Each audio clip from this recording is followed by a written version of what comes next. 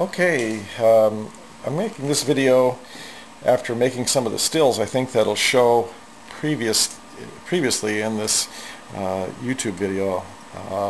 Making this video to show how I actually went ahead and cut the keyway in this gear. Here's the gear itself held under this cap, and then there's a base plate here, and I think those showed in the stills previously. So what I've done, I went ahead and indicated the cutter here to be parallel with the x-axis of the Bridgeport mill, and then found the center of the gear bore both in the x and y direction, and now I've gone ahead and advanced the table so that the cutter is just making a slight scratch cut on the bore, and that scratch cut indicates to me that yes, I'm on center and that the cutter is square because it made two equal scratches on that bore. Next thing to do is to advance the table just a little bit. I'm going to zero the X over here so I know where I am. So now we're zeroed out there. We're going to go back and I'm going to advance the table just a little bit so that the cutter will now make about a 2/1000th cut, I presume. So back to the cutter here. We'll just use the lever arm and push down, and sure enough I could feel it make just a little bit of a cut.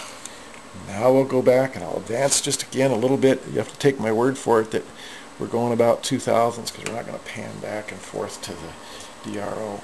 But in so doing now, we're just going to go ahead and make some cuts.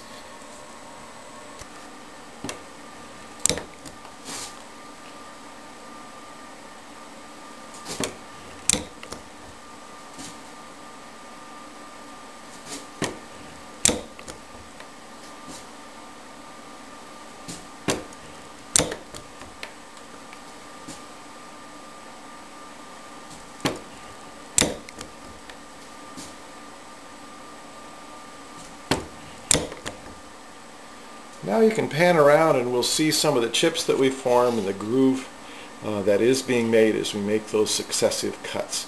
I'm going to continue that way until I have this cut about 97/1000ths deep. That's the depth of the keyway in the original Monarch gears, and I'm going to determine that depth using this device here just to kind of confirm the depth. I'm going to use my DRO digital readout as the primary way to tell, but between these two marks is the range of depths from on the original Monarch gears.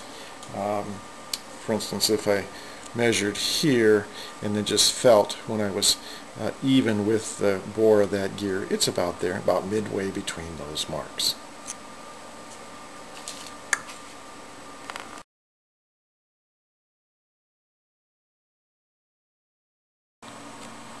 Well, I've completed cutting the keyway now, both in width and in depth. You can see using this little shop-made gauge that the depth is midway between those marks, and that's just about what my target was. And when I feel back and forth here, I can just feel that it's flush. And then here's the actual key that's going to go in that slot, and it's a nice fit in there. Just slides through there, but it is not a sloppy fit either. I think just about right.